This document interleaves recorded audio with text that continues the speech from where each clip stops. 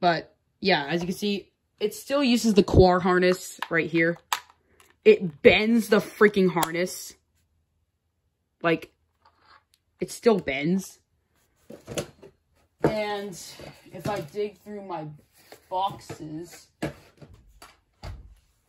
Yeah, I'll never understand why they had to make it bend when they could have just, like, they could have went with, like, that regular design, but made the wires come out, like, from the top, like, instead of from, like, a very awkward angle. Yeah, and every time you... I have no idea what on earth they were thinking with the harness. And I just noticed, every time you take the wire harness off, it scrapes the sticker. That's also another thing, and the wire harness is probably my biggest gripe with those units. Like, to Tex and CUARs, my biggest gripe is that right there, the harness. Just the harness alone is just troublesome. So yeah, first we'll... It seems like it fixed more problems, but like, when you're replacing the batteries, you have to take the whole thing off. Take it off its harness, because I don't think you can even open the battery door with the wire harness plugged in. No, you can't. There's a freaking guard. It's like an extra barrier, so you have to take the whole thing off, and then you have to do a bunch of all this stuff. I don't like that. Unlike like, a certain... Unlike the front-load battery, like, please. Make, like, an IB, but with IBA factors. Or at least make the freaking... Maybe you should have inverted the photoelectric sensor like you did on the freaking P4010s and have this as like a pop-open battery door.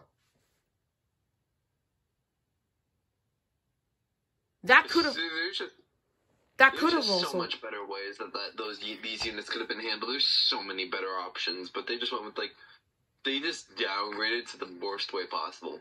Yeah, and here, I'm going to take it off the tripod so you guys can see this better. Here is a comparison between an IB. Okay? Here's the IB. Right next to the CUAR. So, obviously, the piezo and speaker formats are the exact same. This is piezo, this is piezo, this is speaker, this is speaker. So, it's basically the same thing. But, as James said in his CUAR review, this is now fighting for smoldering fires. Meanwhile, the previous generation... That's another thing. They completely took out the ionization sensor from what they were replacing. And you know what's weird? They got rid of the... What? They call it a new look.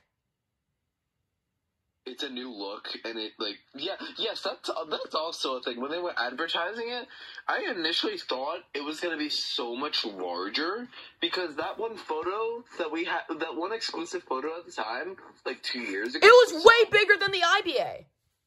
It's really funny. It probably could have been even bigger than the IB. I would have lost my mind if that thing was that large in that photo. Now that you say that, there it is right on top of the IB. It's smaller in size, but it's a lot thicker. Yeah, that's the thing. Look at that. Because of the sticking out sensor, which I also despise. I don't like that move. And the fact it has no bug grill. No bug grill. The bug grill is probably the biggest. The bug grill is probably the biggest mistake. But I think the detect kind of makes up for it, so it kind of reduces the nuisance alarms. The detect is okay. But on a regular CUAR, it just doesn't work.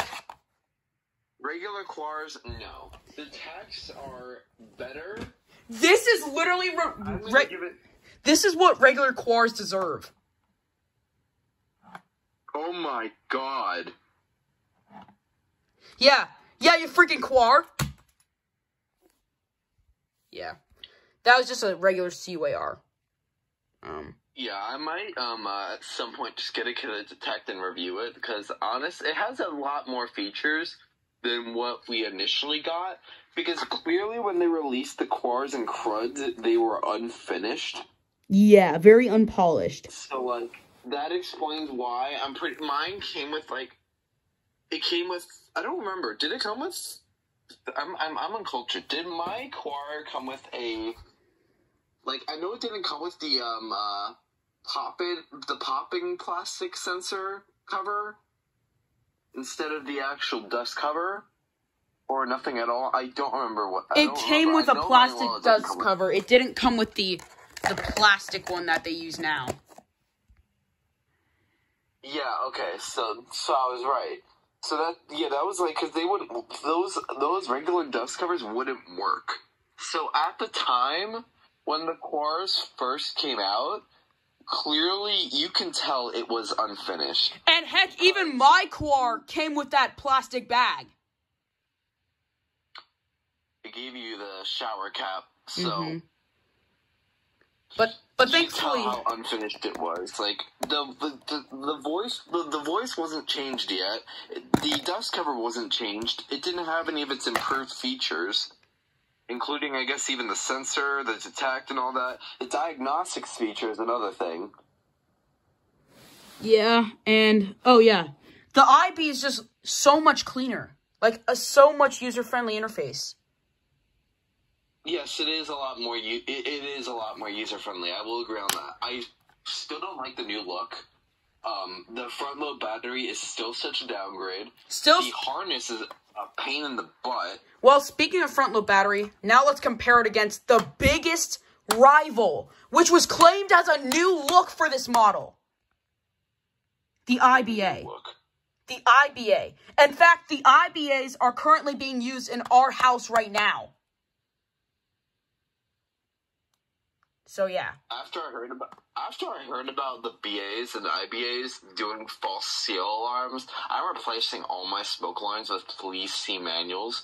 So you aren't seeing Kidde in the next year or so. Yeah, but here's the thing. Even though these were false, these were really good units. They had front-load battery doors. They had easily plug and play so they can replace an IB. They had freaking double A's, which is something that everybody was complaining about and asking for. It was perfect. This? Yeah, especially to the fact, well, yeah, that's the thing from the IBs to the IBAs. Because they went from I'm not talking about the cancers of Bs to BAs, because that's a whole different story. The IB took a 9-volt. Yeah. So they changed that to double A's, which is a lot more user-friendly. You know what? I think the CUARs are actually a new look of the freaking Copic. I wouldn't even think the CUARs are a new look of the Copic. CUARs is a whole different thing. In fact, when I asked for a Copic replacement, they sent me a CUAR.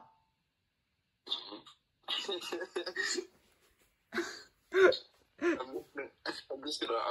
want a BA replacement that's sent me a freaking crud. They sent me a freaking XTR BA for a Cope D at one time. So the IBAs were like one of the most successful alarms of all time. I know, they sold a lot. And you didn't even have to do that much. It was literally just plug and play. Oh, by the way, in your review, you said that it couldn't fit on the BA mounting bracket. Well, check this out. Look at this! It looks awful! You got a snazzy retrofit right there. But you see the tamper-resist pins. That's the most triggering part. That's triggering. When you see the tamper-resist pins when you're home searching, when you find a Kidde detector 900CUAR, and you see those tamper-resist... Because they replaced a freaking IB. Anyway. IBA. Yeah, that was the overview of this unit. Thank you guys for watching. And not really overview, but like... Wait, you didn't stop recording yet, right? No, I didn't stop. No. Well, I will say that wasn't really an overview. It was just both of us yelling at each other about the freaking Kidde detect CUARs, BAs, and Bs. Yeah, maybe I should just... I call it James and Hydraulic yelling at each other about Kidde detect. Yeah. Alright, well... That should be the title. Yeah. James and Hydraulic yelling about Kidde detect for 10 minutes straight. Alright. Bye.